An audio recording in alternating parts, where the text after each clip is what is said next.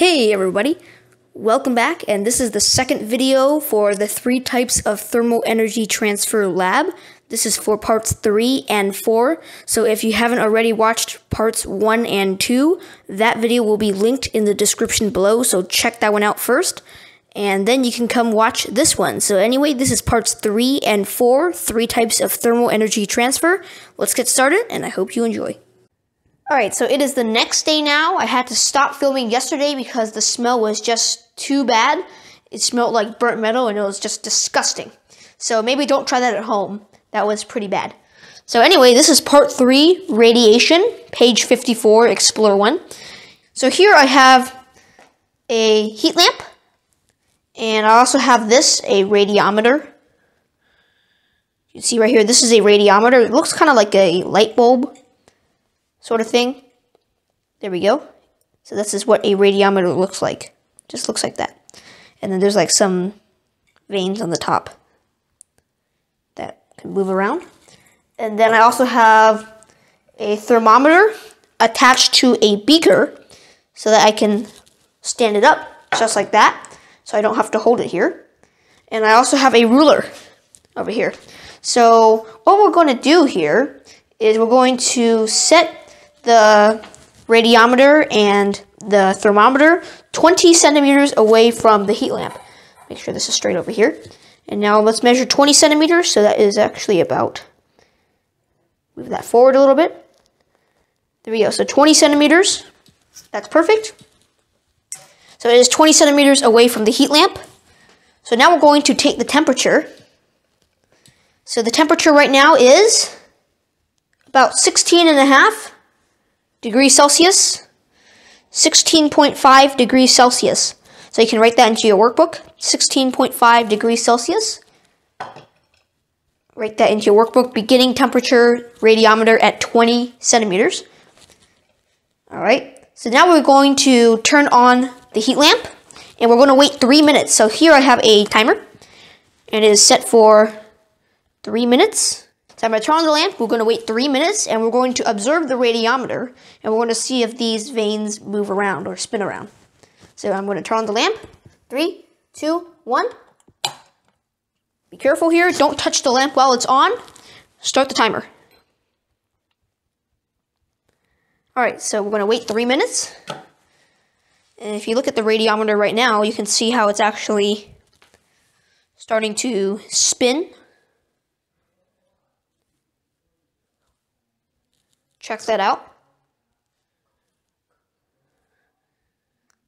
Alright, so you can see the vanes are starting to spin clockwise.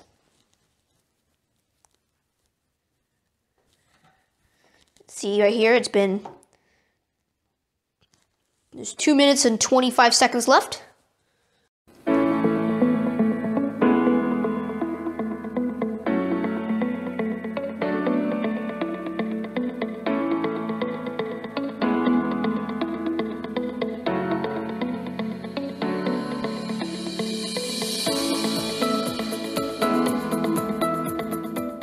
About 1 minute remaining.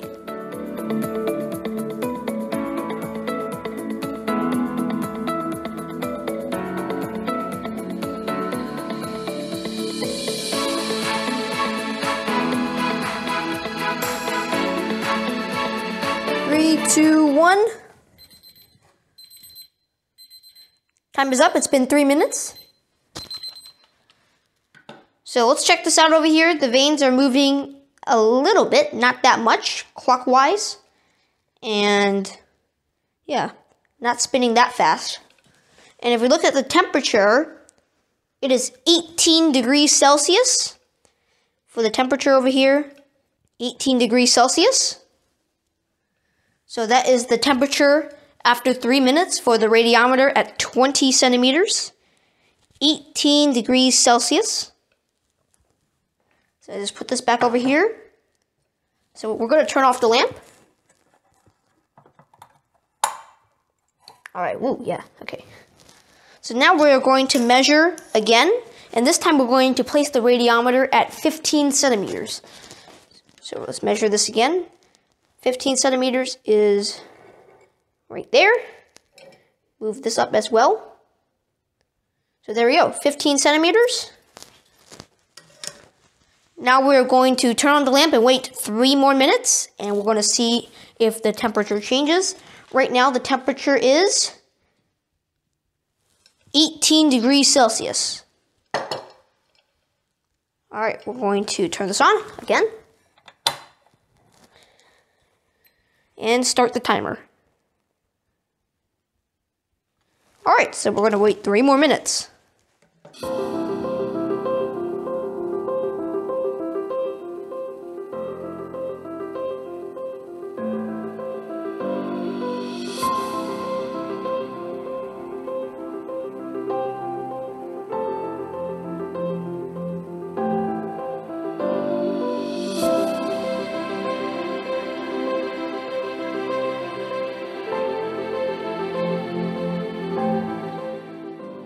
One minute left.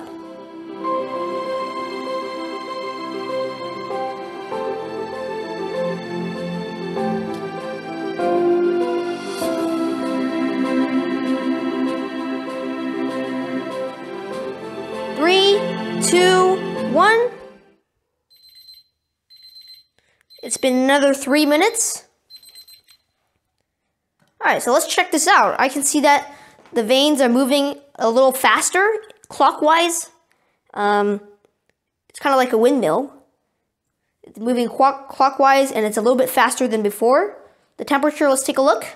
It is 20.5 degrees Celsius. The temperature now is 20.5 degrees Celsius. So write that into your workbook. Radiometer at 15 centimeters, temperature after 3 minutes, 20.5 degrees Celsius. And did the veins move? Yes, they did. So I'm going to turn this off again. Maybe, well, there we go. Now we're going to grab the ruler again. There we go. And we're going to, this time we're going to measure 10 centimeters. So we're going to move it even closer to the lamp. 10 centimeters is right there. Move this closer as well. Just like that, that is 10 centimeters. Maybe even closer. All right, that's 10 centimeters. We're going to take the ruler away. So the temperature for the radiometer at 10 centimeters is 20.5 degrees Celsius. Now we're going to turn the lamp back on and wait 3 more minutes. 3 minutes on the timer. Turn the lamp on, 3, 2, 1. And 3 minutes start. All right, so we're going to wait 3 more minutes.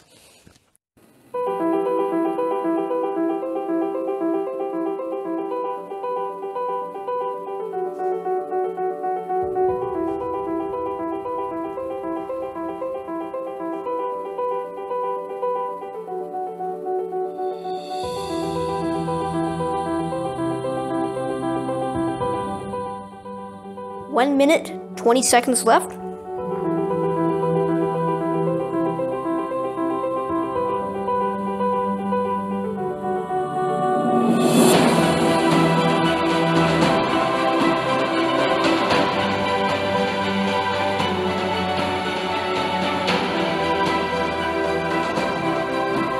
Three, 2, 1. Time is up. It's been another 3 minutes. So let's check this out. So the veins are spinning maybe even faster now. Faster than the 15 centimeters. So that's pretty cool. It's spinning clockwise, pretty fast. That's nice. Let's take a look at the temperature over here. The temperature is 23 degrees Celsius. 23 degrees Celsius. So you can see that right there. Kind of hard to see. 23 degrees Celsius. All right, so we're going to turn off the lamp. Ooh, yeah, ooh, that's really hot. Kind of stinky. Ooh. Okay, there we go. So now your data table should look something like this. And now answer the following questions. Don't touch the light bulb, it's really hot. You might burn yourself. So you make sure you fill out your chart and also answer the questions that follow. And this concludes part 3. And now we have part 4. Alright, and finally, this is part 4, which is which.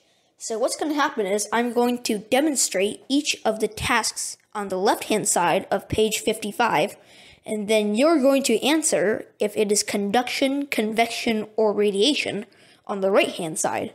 So let's get started. Okay, so the first one is hot chocolate is stirred with a spoon and the spoon gets hot. So here I have hot chocolate powder mix, and here is my cup, and we have a metal spoon right here. Stainless steel. Alright, so we're going to dump the hot chocolate powder in. Look at that. Okay, so that's the powder. Let's dump that in. With one hand over here. Okay, there we go. Alright, I think that's all of it. And now we're going to dump the hot water in. So we have some boiling hot water.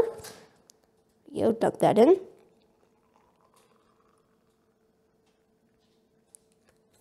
Alright, so right now the spoon feels nice and cold. It is cold because that's pretty normal. So I'm going to stir the hot chocolate right now. Right now the spoon is still pretty cold on the handle. Stirring the hot chocolate over here. Oh yeah, it's starting to steam up the camera. But there it is. So now after I stir the hot chocolate here, I'm going to feel the bottom of the spoon here. And the spoon, ooh yeah, ooh, that's really hot. I can feel that here. It is burning hot. I can't really touch it anymore. Oh yeah, so that's really hot. So you don't want to touch that spoon after you stir the hot chocolate because it is, really hot. So that is the hot chocolate getting stirred with a spoon, and the spoon just got really, really hot over here. Just look at that. Even the spoon is steaming. Look at that. So there's the super hot spoon right there. Ooh, ah, ooh. Okay, so that's it for this one, and on to the next one. Okay, so the next one is the sun warms your skin on a cold day. So it is super cold right now, and there's not much sun, so I'm going to use a heat lamp. I'm going to put my hands in the heat lamp. Don't touch the heat lamp. This is really warm. Oh yeah. So just pretend the heat lamp is the sun right now. The sun is... There's a little bit of sun over here, but it's not doing much. It's kind of cloudy today.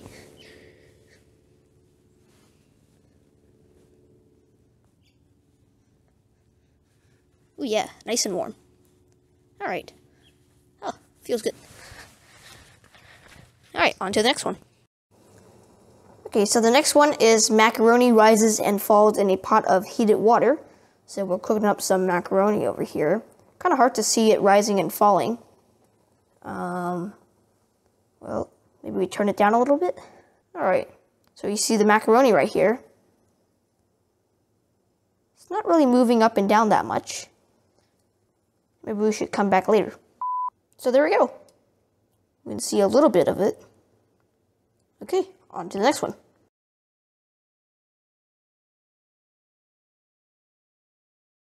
Okay, so the next one is you burn your hand by touching a hot stove. So we just used this stove not too long ago, so it's still kind of hot. So I'm going to touch it here. Do not try this at home because you will burn yourself. So do not attempt this. This is for educational purpose only. So we're going to touch the hot stove here. Ah, ooh, that's hot. Yeah. Ooh, check that out. Ah, okay. So I'm not doing that again. But that is me burning my hand by touching a hot stove. On to the next one. Okay, so the next one is you warm your feet in front of a fire. So I got the fireplace going over here. It's not a real fireplace, but it's good. It's actually really warm. Don't want to get too close right here. Yeah, very warm. That feels good. Okay, on to the next one. Okay, so the next one is a hot air balloon rises. So I don't have a hot air balloon. So here is a video of a hot air balloon rising. So let's check this out.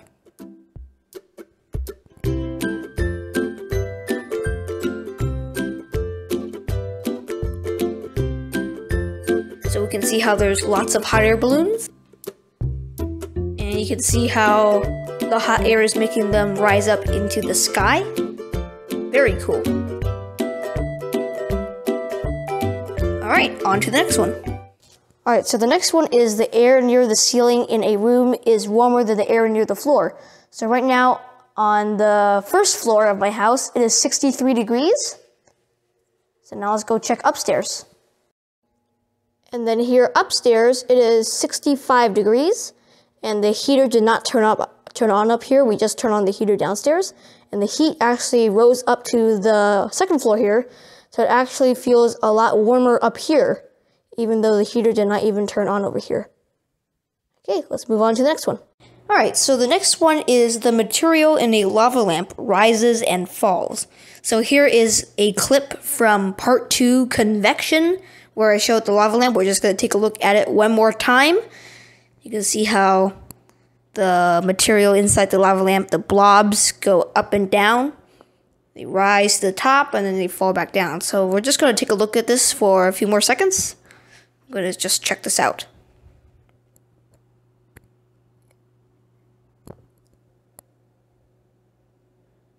Alright, on to the next one.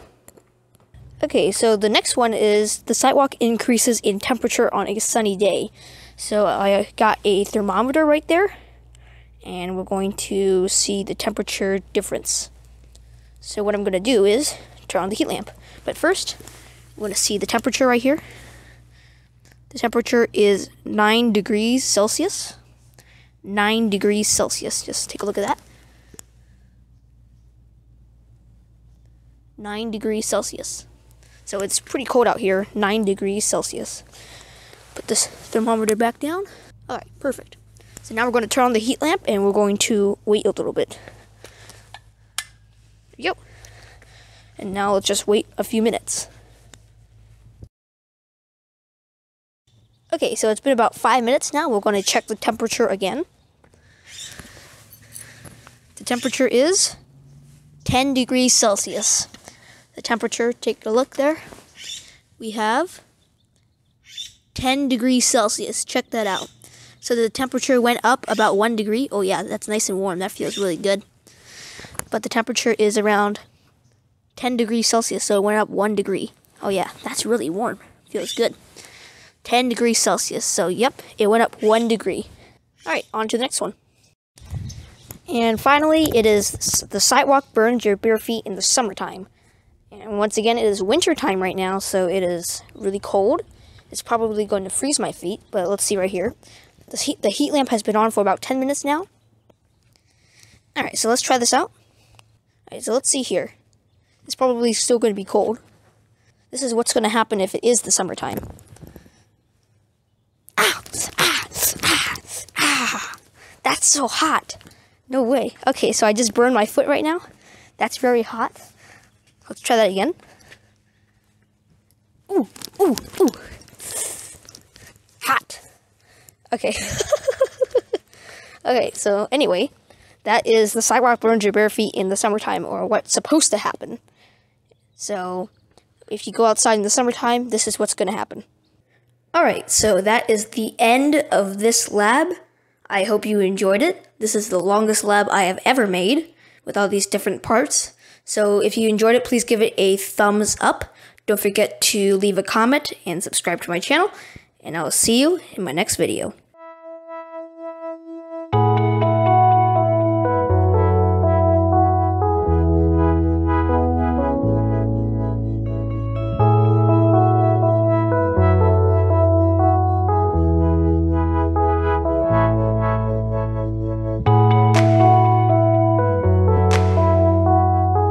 Hey everybody, welcome back. Hey everybody, welcome back. Hey everybody. That's a fail. Just like that, just like that, just like that, just like that, just like that, just like that, just like that, just like that, just like this, just like that.